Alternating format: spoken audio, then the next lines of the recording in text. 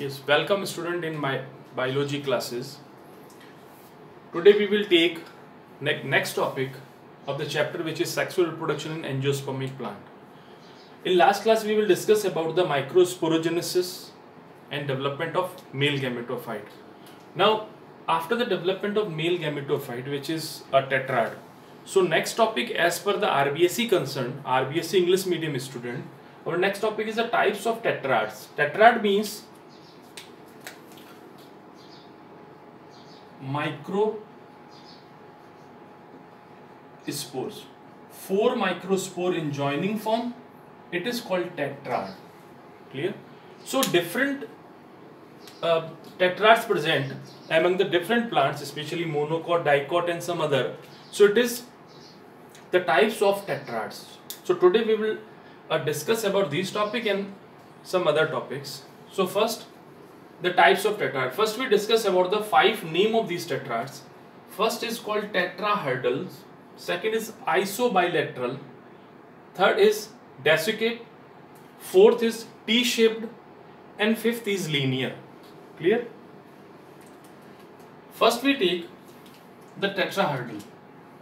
These type of tetrad in which the 4 microspore are arranged in this manner that the 3 microspore, first, second and then 3 microspore present in front of you. When we visualize the pollen grain, when we visualize the microspore or tetrad, we can visualize the 3 microspore in front region and 1 microspore is the back region. So that time the condition is called tetrahedral type of tetrad.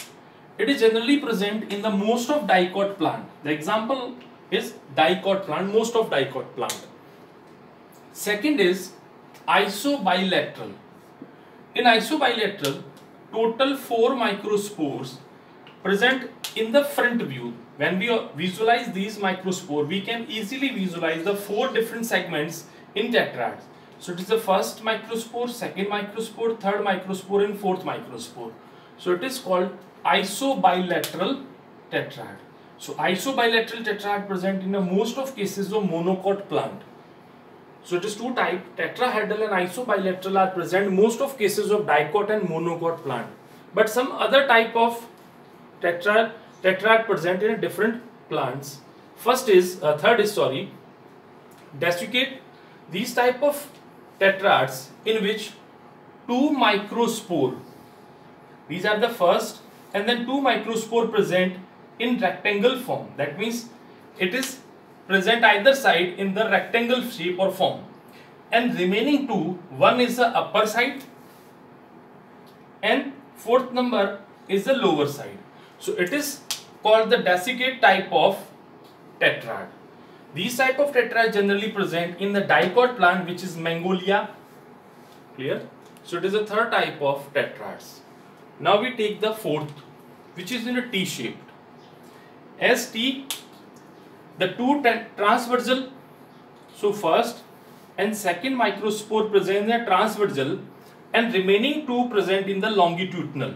So 2 in the transversal form and then 2 is the longitudinal form.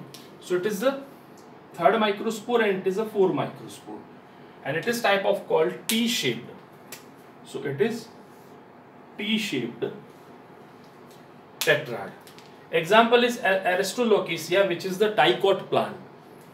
Next, fifth is the linear. As we know, the name linear means it is a present in a linear motion. First microspore, second microspore, third microspore and then 4 microspore. So 4 microspore in the linear arrangement. So that time it is called linear tetrad. Example, Halophilia, it is a monocot plant. So it is a very simple common topic which is generally RBSc, approximately 2 to 3 mark question. Important for RBSc student, RBSc 12th board students, 2 to 3 mark questions in which the 5 type of tetrads present. Again repeat, tetrad means, first of all, tetrad means the joining or the joined 4 microspore. When they produce in the microsporogenesis, they are in the joining form. In the joining membrane, We can take the any example. It is the outer membrane, and we can produce the membrane of tetrad. The membrane of tetrad, which is called callus. Clear? These membrane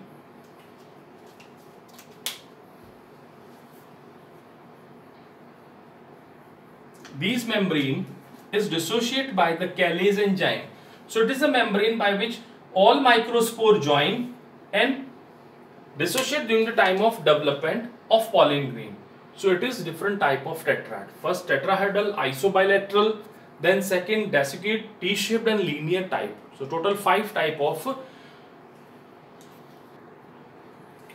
Yes, our next topic, which is the function of tapetum.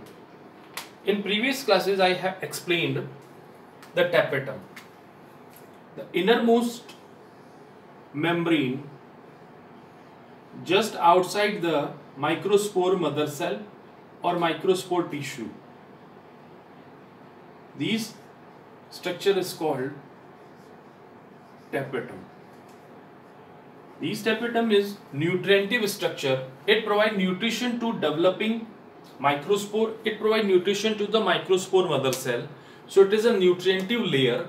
It is present in microsporingia. It is present in anther, just outside the microspore mother cell. Here the microspore mother cell MMC, and outside is called tapetum. Now we discuss about the functions of tapetum. Important question, approximately 2 to 3 marks question for both CBSE as well as RBSE students. So what is the work of tapetum? First is transportation of nutrient.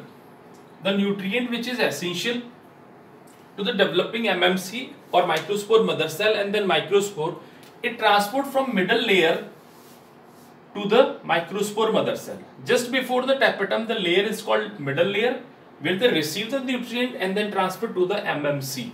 So it is a work of tapetum, the transportation of nutrient.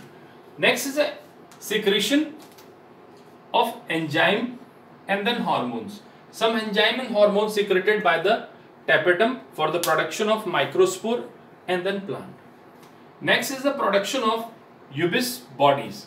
It is a very important structure. It is generally present outside the pollen grain. Now it is the innermost intine membrane of pollen grain, where the external structure, external membrane is called exine. Now this ubicid body produce the sporopollenin. The name of chemical is called sporopollenin. These sporopollenin cover the entire pollen grain. It is a pollen grain.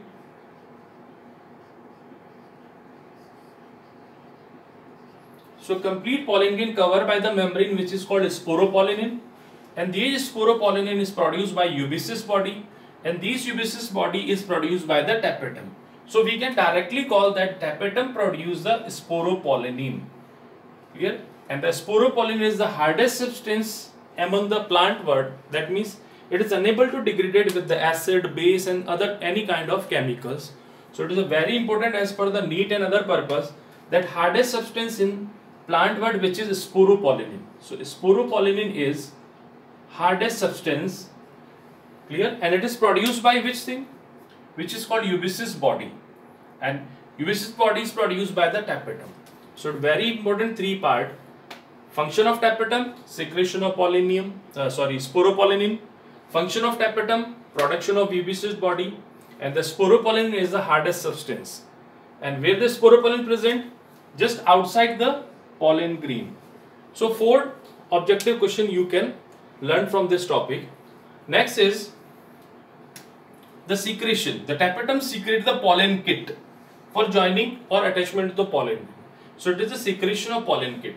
Next, number 5th, secretion of special protein. The special protein secreted by tapetum.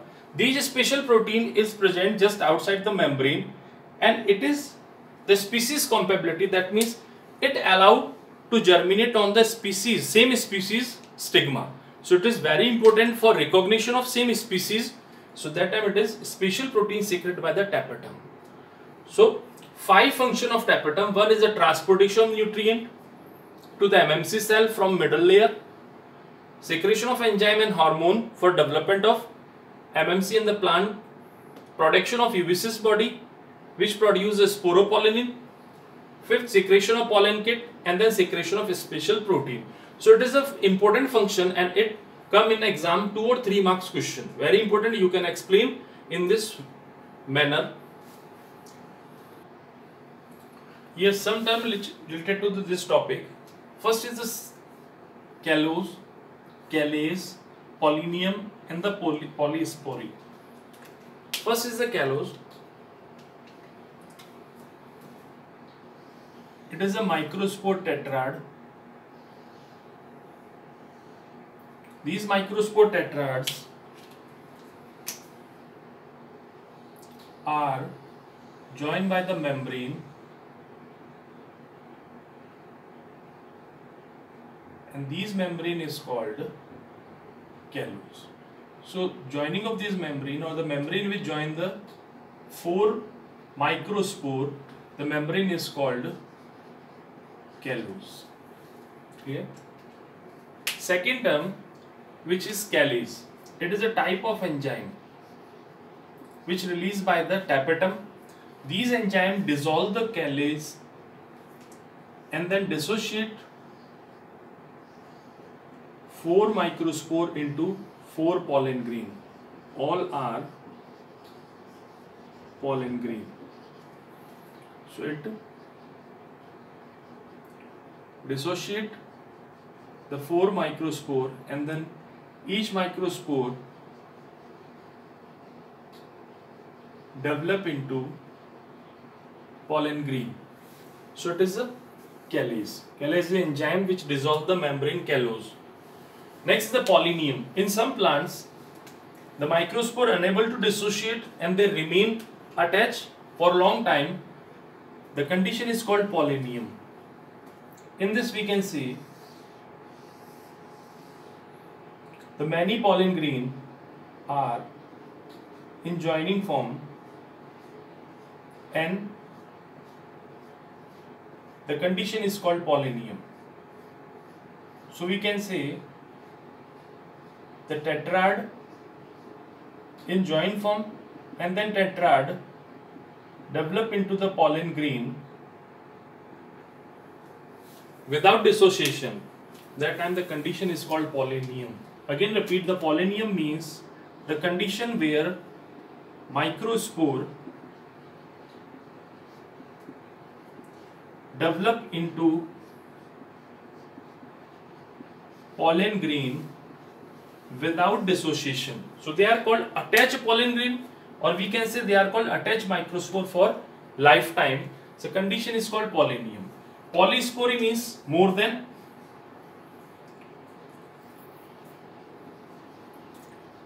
one microspore. Condition is called polyspore. So these are the 4 terms which related to this topic. Callose, it is a membrane, not any kind of enzyme. This membrane which attaches the 4 microspore. Second is a callase, is enzyme which dissolve microspore so that dissociate and develop into the pollen grain. Third is the pollinium.